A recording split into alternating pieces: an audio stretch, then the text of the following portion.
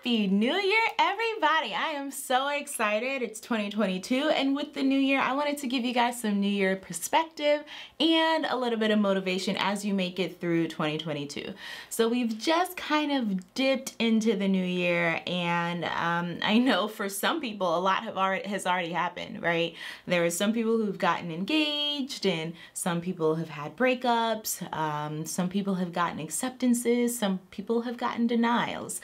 And with that being said, I wanted to talk to specifically my pre-PA students, really just anybody, I guess you could say, that is trying to pursue something that they feel called to, but they're just having a little bit of doubt or fear or just any type of feeling of uncertainty as this new year has come.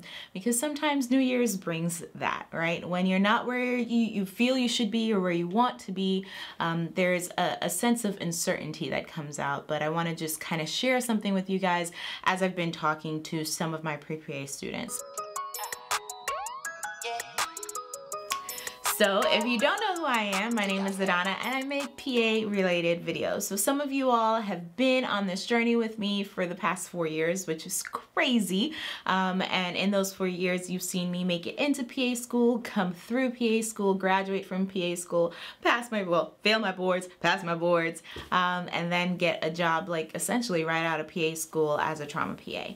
And so that's kind of where I'm at right now in my life. I'm living my life as a trauma PA, okay? And I, felt like, okay, I could just waltz right into this, I guess, career, you could say, this application process and just make it in, and it would be a smooth and easy transition. But that's not always the case, and that didn't happen to me, and it doesn't happen to everyone.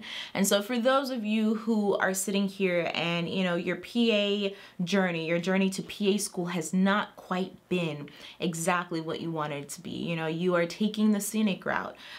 You're getting more classes, you're getting more hours, just more experience in general to get you to the point where you can apply to PA school. This is really for you. Okay, so I had a conversation with one of, I wouldn't really call her my mentee, but there's like a couple people that I spoke to, and they kind of came with the same thing. There was a young lady that I was talking to, and I was like, hey, well, so what's going on? Where are you at in your PA, journey? And she's like, don't be mad at me. I decided to go the NP route and go into nursing school. And I was like, why would I be mad at you? Congratulations. I'm super happy for you, because the PA career and this path to PA school is not for everybody.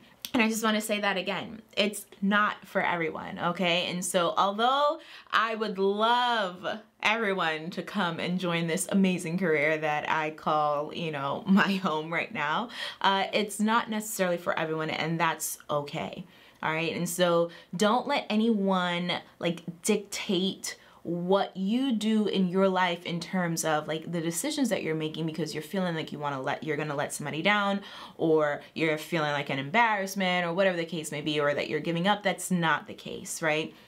And then on the flip side, another student came to me and she said the same thing. She didn't say, don't be mad. She was just like, well, right now I'm in a nursing program, and my desire is still to go to PA school, but I wanted to get some experience as a nurse and, kind of bolster my experience there, as well as boost my GPA through all of my nursing credits and then apply to PA school. And I was like, that's a great option, because it is okay to take the scenic route to PA school. We all take different paths to different things. There's different paths to my mom's house, and I like to take a certain path, and my husband likes to take another path. And I'm always like, why do you take this route? It's so much longer. And he's like, no, I think it's quicker. But who's right? We still get there. We still get to my mom's house, and you will still get to PA school. Ultimately, it may just take a little bit longer, or somebody, it might take a little less time, but you're gonna get to the same destination, and that's ultimately what this is all about, okay? Becoming a PA, if that is your desire. If it's no longer your desire, that is okay as well. And so this video is essentially about not allowing others' opinions, other people's thoughts on what you should do with your life dictate that, okay? Now, obviously, there are some people in your life who you may need to speak to or talk to or go through discussions with, like myself. I had to talk to my husband about the various different things that I wanted to do, the money that I wanted to spend to go to PA school, to take classes to get into PA school, the years that I would be essentially like bolstering my application to apply to PA school, and we had to be on one accord. So there are obviously your partners in your life that you'll have to talk to, but ultimately I'm talking about all this outside noise, you know, where you sit up here and you allow the fear of what people think or will think should they know that, hey, you know, you're not your traditional pre-PA student. You know, you've been denied from PA school 2 cycles or 3 cycles or 4 cycles, and you still want to be a PA, but now you're going to be a respiratory therapist first before going to PA school, or a nurse before going to PA school. And all of these other professions are not less than, okay? And I just want to make that clear as well. Like, being a nurse is not less than being a PA, okay? Especially if you want to now continue on and go to NP school and do essentially a lot of the same things that we as PAs do, okay? So I don't want you to sit up here and think like, oh, I'm giving up, you know, I am settling, I'm taking the easy route, I want to do this because it's going to be easier to get into nursing school and NP school than it is to PA school. Like that, though, all those thoughts need to be like completely out of your head, because that is not what this is about. This is about you doing what is best for you, you taking the path that is best to you, you making decisions that are best for your life, to get you to the point where you want to be. And if that is PA school, yay, welcome, you know, welcome to the family. If it's not PA school, congratulations on the career path that you have chosen. I wish you much success, right? And ultimately, I think that is kind of the attitude that we need to have, and you need to have, especially going into this new year.